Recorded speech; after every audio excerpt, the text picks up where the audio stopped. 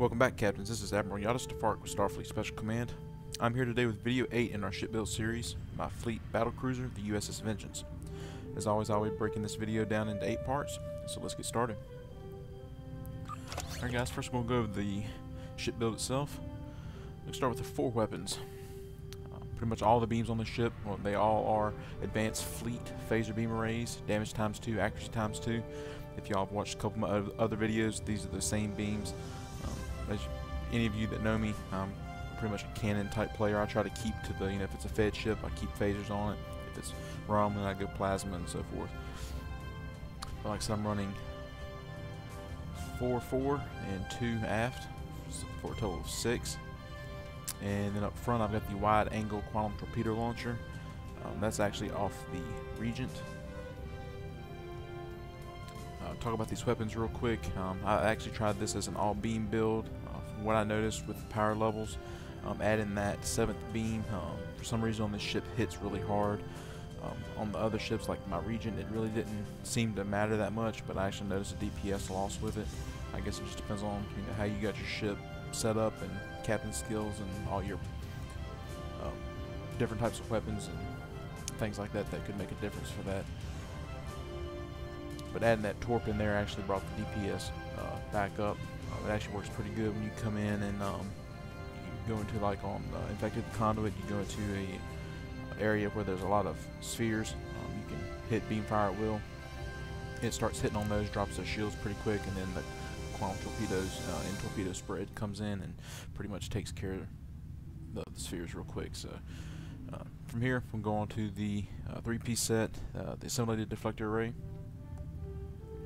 assimilated subtranswarp engines, and of course the assimilated regenerative shield array. I've tried a couple different ship 3-piece sets on here. I've tried the Mako, I've tried the adapted Mako, I've tried mixing the couple, and for some reason this ship, it pretty much is a beefy escort. That's about the way I've come to call it. It resembles an escort in a lot of ways. In some ways it resembles a cruiser. It seems like a mix between the two, but for some reason it really liked this Borg set. The other sets it really didn't. It seemed like it was kind of squishy on those. So, but a lot of this stuff right here comes in handy really good.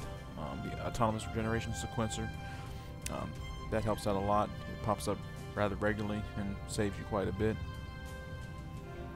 And the multi-regenerative shield array, it actually pops up a lot. I think that right there is what this ship needed. I really didn't start off with the Borg set on this ship. I actually started off with the adapted Mako because I was running I was actually running 2 quantum torps up front, and I was getting the extra torpedo damage from the adapted Mako set.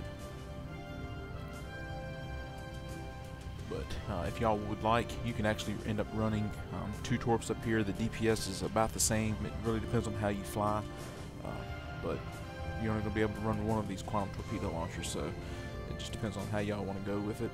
But when I did run 2 of them, I was actually running this one right here. I was actually running that quantum torpedo launcher right there. So those were the 2 that I was running up front when I did run 2 up front. Like I said, DPS was about the same. I didn't notice that big a difference between the 2. I'm going to the warp core. Got the Elite Fleet Reinforced Warp Core. It's the same one I've been running for a pretty good while now. And I also got the Borg Kinetic Cutting Beam. Devices: Subspace Field Modulator, running some heavy phaser satellite turrets. Use those when we go do stuff like no win scenario, things like that. And auxiliary batteries. For my engineering consoles, the assimilated module, 0-point energy conduit, the plasmatic leech, and the tachyokinetic converter. This is actually a new addition. I just got this about a week ago. When I say the fleet battlecruiser is like an escort, it does not turn like an escort, of course, but that extra 22.9% flight turn rate helps out a lot. And then of course it adds the critical chance and the critical severity. So that kind of goes along with the 0-point energy conduit, add the 1.8 critical chance. Of course the leech is there for your power levels. You can come down here to your power levels and adjust them down a little bit. See, like right now my shield is at 9360.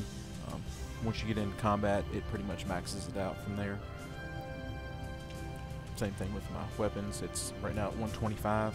With the leech, it adds that little bit of headroom on there to where when the beams hit, it doesn't drop it down very far at all. Science consoles, I'm running the emitter arrays, Mark 12. It's the minus threat plasma ones. These actually go in and add the plasma proc, the 2.5% chance to add 96 plasma damage per second, and they're really there for the 31.9% plus 31.9 Starship shield emitters.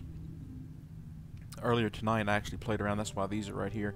As y'all know, on like my Defiant, my Advanced Escort, I actually run these 2 field generators. Yes, it makes the shields really high. If you actually come through and put 2 of the field generators in there, you're talking almost 10,000 shields.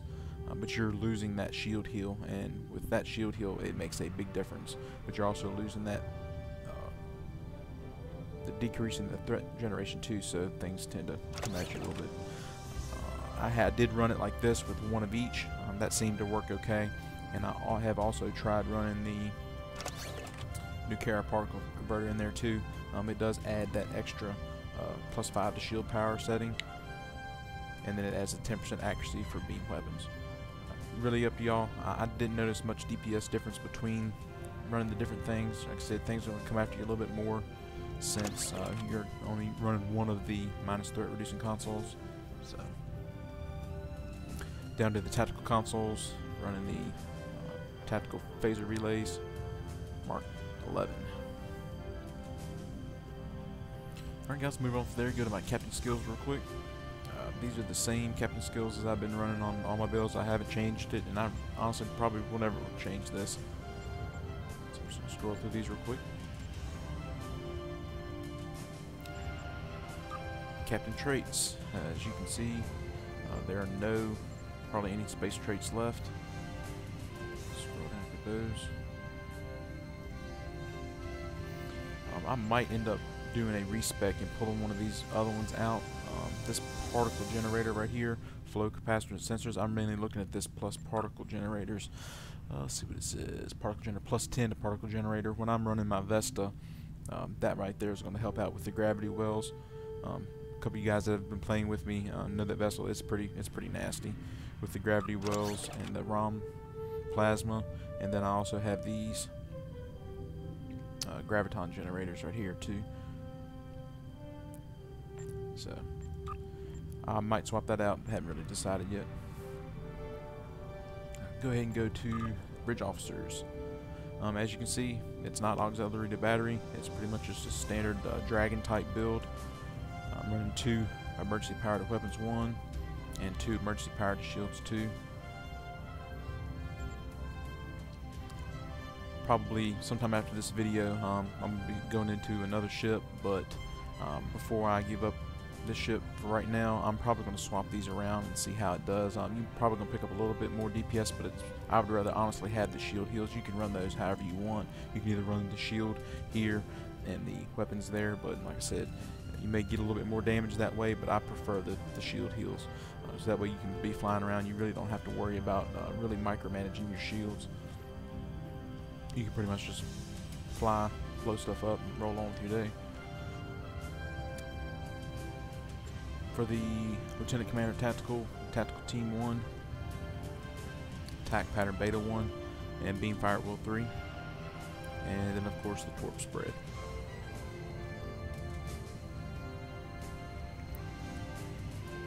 For my Commander Engineering and this slot, I'm running the Auxiliary Power to Structural Integrity Field.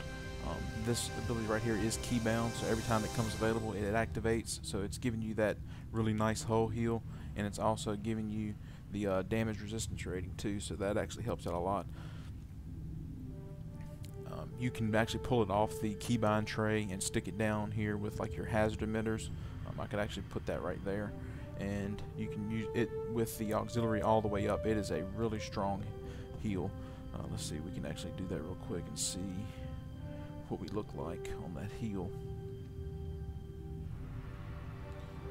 It is maxed out. You're looking at 7,000 hit points right there off that heal, and with the hazard emitters you're looking at 18,000. So with those two heals, so you're looking at 18 plus another, might as well say another round to 10. You're looking at 26,000 hull heal. And if you come over here to the hull right there, you're looking at 56. So pretty much when you see this thing get down into the 20s, you can pop both of those and you're pretty much right back. From what I've noticed, if I get way down here in the the 20s and the 30s, usually if I pop a auxiliary battery, hit the hazard emitters, depending on how the shields are, I might hit the transfer shield strength, and pretty much that's enough to bring you all the way back up with this up in the tray cycling too. And you'll have your cooldown on your auxiliary battery, but sometimes I do have that program, so when I hit that, it'll actually pull it straight over. So you can actually do it that way too if you get in a bind. And then, like I said, for the Lieutenant Science Station, running the Transfer Shield Strength 1 and Hazard Emitters 2. Alright, we'll go ahead and go to the duty officers real quick. I'm running 3 projectile weapons officers and 2 damage control engineers. Honestly, it's probably going to stay like that. What I might end up doing is dropping one of these projectile weapons officers and adding the con officer for my tactical team. As most of y'all know, when you go to using tactical team, if you're running 2 of them, there's going to be a global cooldown 15 seconds. So if you're running one con officer is going to reduce it by 8 seconds. So if you do the math on it, you got a 30-second cooldown. One con officer would bring it down to 22, and then the second con officer would bring it down to 14 if my math's correct. So you're right there underneath that global cooldown for running 2 tactical teams. So it really depends on how you want to run it. I actually am probably going to swap this out. I just said I haven't decided yet. I mean, it's running pretty good as it is right now, so I'm probably just going to leave it as it is. As you can see, remember off my Define and my Advanced Escort video, this is pretty much the exact same DOFs right there.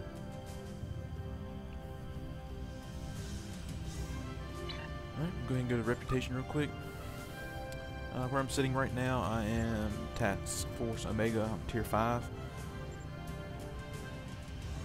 Omega Weapon Proficiency, Omega Weapon Training, Regenerative Shield Augmentation, Omega Graviton Amplifier, and Medical Anti-Cloud. New care, I've come pretty good ways in this now. I'm about almost halfway through with Tier 5. This right here actually made a big difference. I went with the Auxiliary Power Configuration Offense. That made a pretty good. After I did this, I started breaking some of my older DPS records. When we get over to talking about the parse log, I'll explain that a little more. But I went with the Indomitable down here. Enhanced shield penetration. This is probably going to get changed. A 2.5% chance to of your target shields will be with directed energy attacks in space combat. I'm liking this a little more. The 5% hull. That's big. So I'm probably going to swap that out. That right there is probably not going to make that big a difference in DPS. So I'm going to probably swap those out down to the fortified hull right there. With the emergency fix. And then, like I said, the auxiliary power configuration offense. New Romulus rep, Tier 5, enhanced personal shields, precision, reactive shielding. I was also thinking about this too. Probably not. I'm gonna leave that one like it is. I think it was this one I was looking at earlier. Yeah, secondary shielding and sensor targeting assault. I probably won't even go with that. I pretty much like how that's set up right there. That might make a difference. I really like the 3% critical hit chance. But then again, too, if y'all want to go a little bit on the, you want to be able to tank a little bit more, you might want to go with shield systems. And then of course the quantum singularity manipulation. Alright, on Dyson, as it sits right now, I am starting tier 3 choices so far. Went with the deadly aim for the 10% critical severity. And I also went with advanced targeting systems, 10% critical severity. And let's go to tier 3. Probably going to go with the active armor hardening.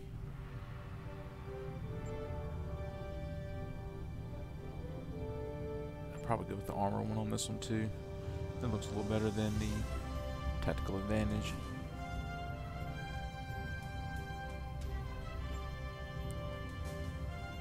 And then of course I'll go with the defiance.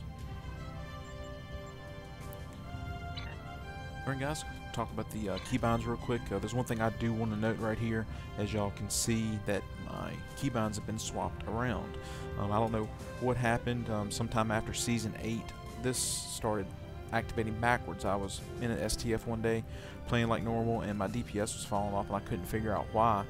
And then I started I come back to right where pretty much where I'm sitting right now and just started playing with the spacebar and watching how everything activates. See how it activated from the right to the left. Like that. Before Season 8, it was actually starting over here, activating left to right. I don't know what happened. It's got to be a bug or something. So just for right now, I swapped everything around and then I run them from right to left now. If y'all haven't noticed that, it does make a difference with your DPS and how things activate. So you might want to go ahead and swap those around. But keybinds, like I said on my earlier videos, come from the HilbertGuide.com. Same thing with the my captain skills.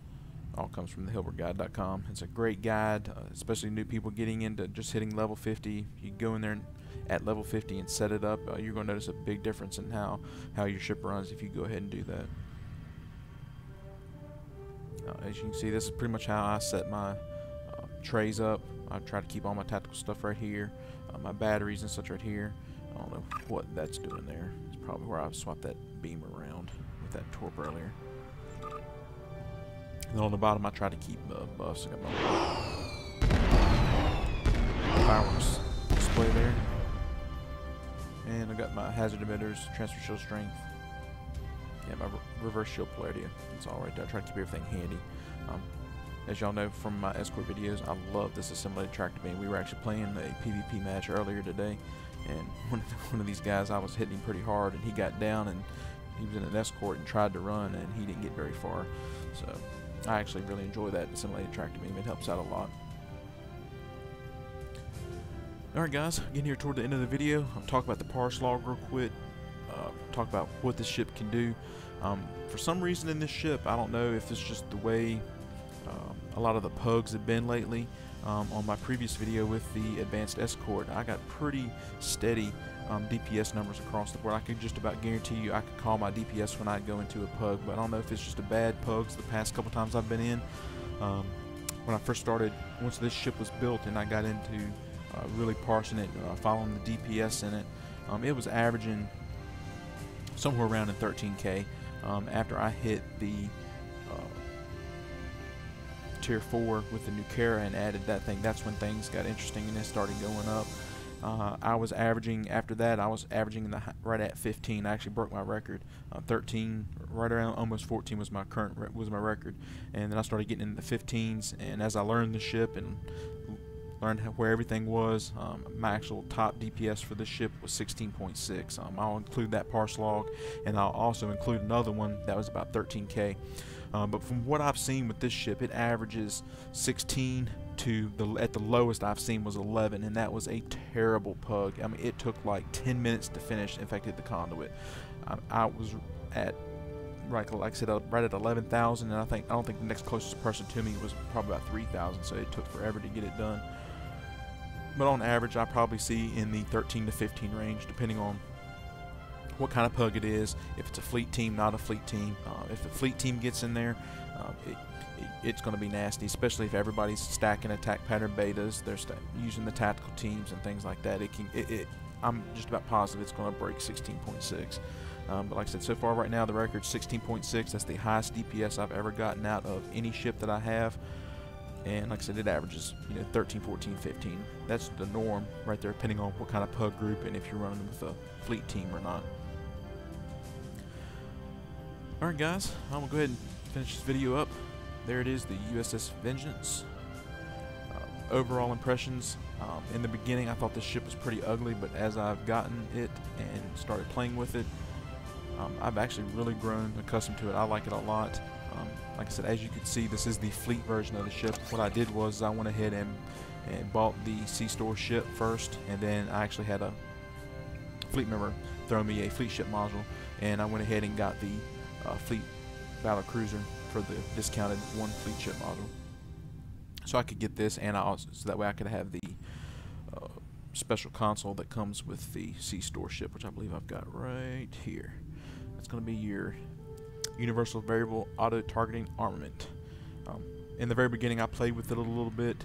I liked it and I didn't like it. Does it help DPS that much? No, because it's kind of a spike damage. So did I really notice a difference in adding DPS? Not really. But it's actually pretty cool to play with. I take it in, a lot of times I'll take it into, like when we run like Tau Dua dailies. I'll throw the cloak on there, throw that on there. It's just fun to get in there and just blow some stuff up with it. But for overall, if y'all are seeking DPS, I didn't see where it made that big a difference in it. But as y'all can see, this is pretty much my standard build that I'm equipping to a lot of the ships, whether it's auxiliary to battery or not. Which way do you go? I don't know. Here, pretty much coming up soon. Next video, I'm going to knock out the Galaxy X. That's actually turned out to be a pretty fun ship. It's running close to the same build this is. I don't have the torp on it right now. Doing some testing with it, but instead of using the damage reducing consoles, I'm actually using the plus threat consoles. I'm running 2 of them. So hopefully y'all enjoy that video. I know there's been some fleet members asking for it, so we can get that video done. And guys, like I said, if y'all ever have any questions, concerns, comments, suggestions, got a ship that you want me to review, go ahead and drop me a note in-game at YADASTAFARK, and I'll be more than happy to help you out in any way I can. Please bear with me. Like I said on the last video, as I'm getting further and further in the game, things are getting more and more expensive. I'm actually having to start spending some real money to get some of these ships. So if y'all request a ship and it doesn't come right up, please just be patient with me. Eventually I'll get to it. I'm actually got a running list of ships and builds that I want to do. I'm probably going to work through all the Federation type ships first, and then after that probably move on to some of the more obscure ships, maybe pick up some gem ships, things like that. Alright guys, one last thing, I want to give a shout out to my fleet. We ran a fleet infected the conduit back a couple days ago. I was actually parsing this to see how it was going to do. The team of 5 people we had in our fleet, nobody had less than 7,000 DPS, and I want to congratulate all you guys. I appreciate the support that y'all give me, and everybody's DPS is coming up, and it's making things very interesting for the fleet. So like I said, y'all have a good evening. Any questions, holla at me. YADASTAFARK, out.